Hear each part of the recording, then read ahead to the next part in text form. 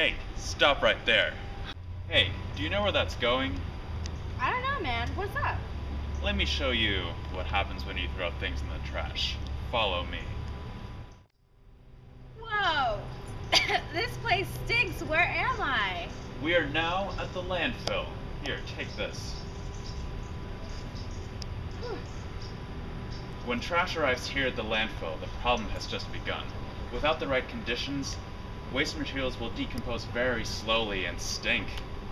Trash enclosed in plastic bags will rot and sit there for years because most plastic bags are non-biodegradable. Hi, I'm Karen. I'm on my way to decomposition. Help! Roar! I'm the bag monster! I'm non-biodegradable! I'm immortal!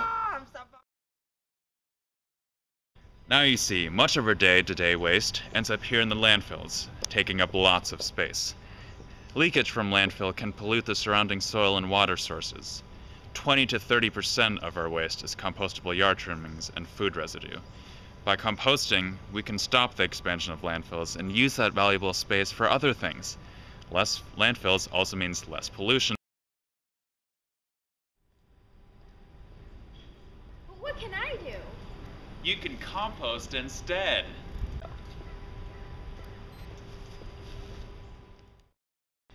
The organic material in this bin is broken down into soil by exposure to heat and oxygen, which aids the chemical reactions of the decomposition process. Worms and bacteria are often used to speed up this process, digesting the food and plant waste. Since finished compost is rich in carbon and nitrogen, it can act as a fertilizer for plants, returning nutrients from food to the soil.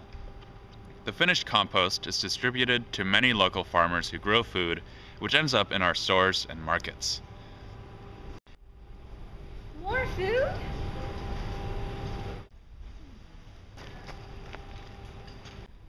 When you compost, you help turn a dead-end waste path into a more sustainable cycle. You are helping dam the streams of waste that end up in our landfills. Okay, but what can I compost? Understanding a few simple classifications will help you on your way to composting success. You can compost all foods, even meat or bones. You can compost tea bags and coffee grounds too. You can compost paper cups, but only if they're lined with wax, not plastic. It's easy enough to tell though. How? Just ask yourself, does it pass the scratch test? The scratch test? If you can scratch it, it's wax and it's good to go. If you can't, it's plastic and has to be thrown away. Most coffee cups are compostable. It never hurts to check though. Most paper towels can be composted as well. Sounds like basically everything can be composted. Not quite, and it's important to know what to dispose of differently. Well, what can be composted? Sadly, coffee cup lids, coffee filters, milk cartons, and plastic bags cannot be composted. Well, that seems to cover everything then. Not quite. Plastics may seem intimidating, but if properly labeled, they're easy to identify. If there's a 1 or 2 at the bottom in the triangle in the container, it is recyclable.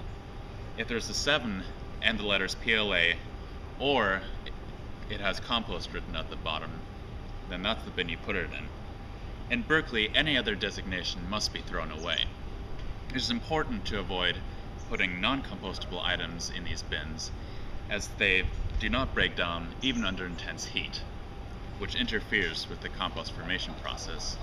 And that's it. Easy as pie, which is compostable. Wow, now I know about composting. But where can I do this? You can compost at a number of buildings on campus. You can compost at any Cal dining location, both in the residence halls and on campus.